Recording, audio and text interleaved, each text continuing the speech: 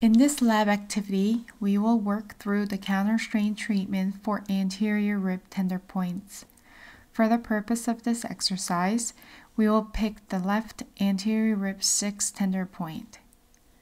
The patient is seated with the hips and knees flexed on the table towards the side of the tender point, in this case towards the left side. For some patients, this mermaid position may not be anatomically possible.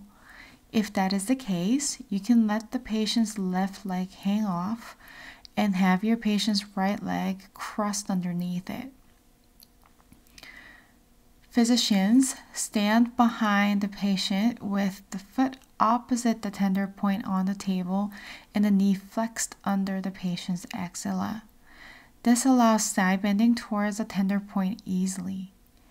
You can also have your patient's left arm hang off the edge of the table if you want to allow for easier rotation towards the tender point later. Finally, you can also have your patient sit and lean against your body completely relaxed. This will allow you to flex the patient really easily.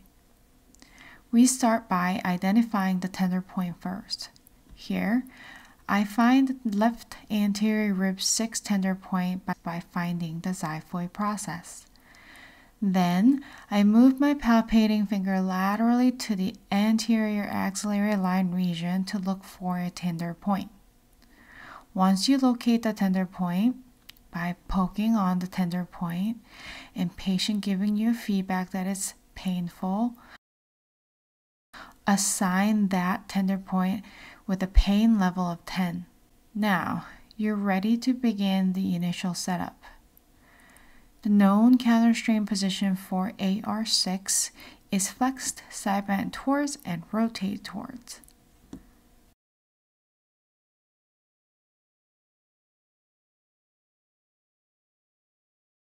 Once you move your patient, palpate the tender point and ask the patient to rate the pain again.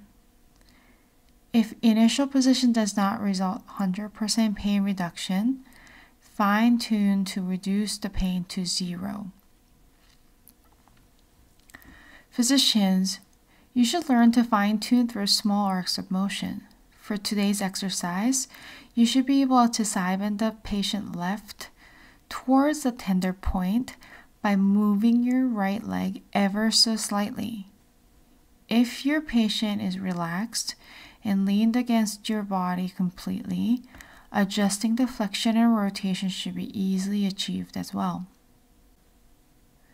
After the fine-tuning, palpate the tender point again and ask the patient to rate the pain. If you achieve 0 or 100% of pain reduction, start your 90-second clock. At this time, patients should be completely relaxed.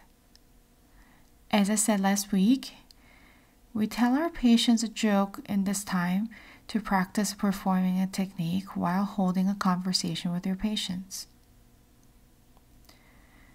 After the 90 seconds, return your patient to neutral. Here, everything must be passive.